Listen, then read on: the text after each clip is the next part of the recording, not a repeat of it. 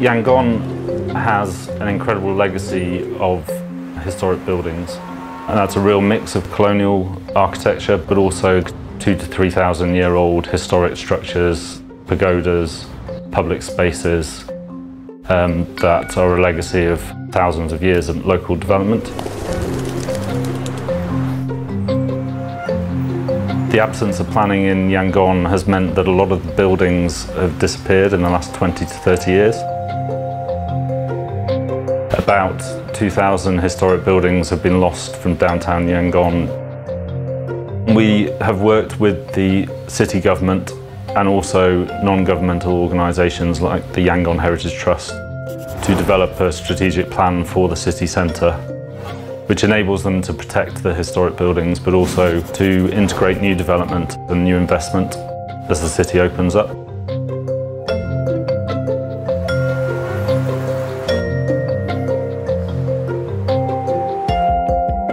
We've worked with our partners, the Turquoise Mountain Foundation, to renovate a historic building at 501 Merchant Street.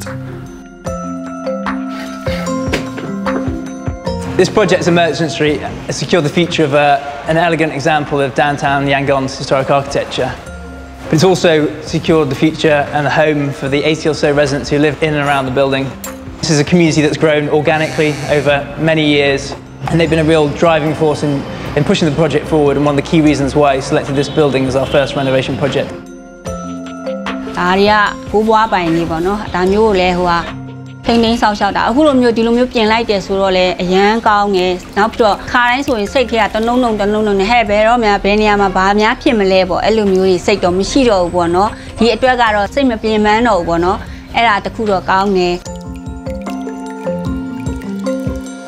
It's really important that people in Yangon have the skills they need to continue to renovate historic buildings.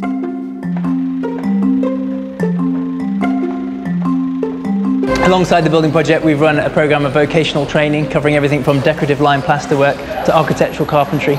And for me, this has been one of the most exciting parts of the project. We've managed to train over 250 people, and just seeing how excited they are and how thirsty they are for this knowledge and skills has really been hugely rewarding. Yeah, what we're trying to teach local tradespeople here is how to interpret the building and do a quick repair without damaging the bricks and damaging plasterwork near the brick.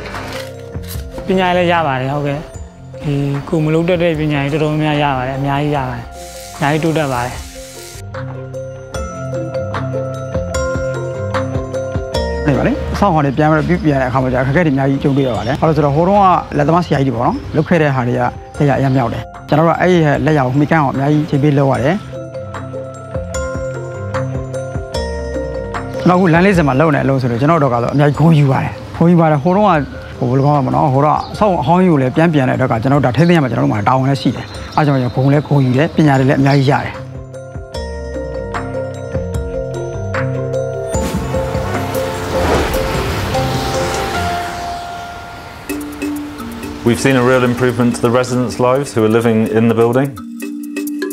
Many of the residents have a real historical connection.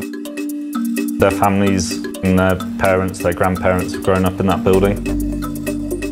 So to see a renovated building, to see it renovated for their children and future generations has been extremely exciting for the people who live and work there. It's been a wonderful journey, a great challenge. But more than that, I think it's a legacy that will inspire and enable other people to do something similar at what I think is really a critical time in Yangon's development.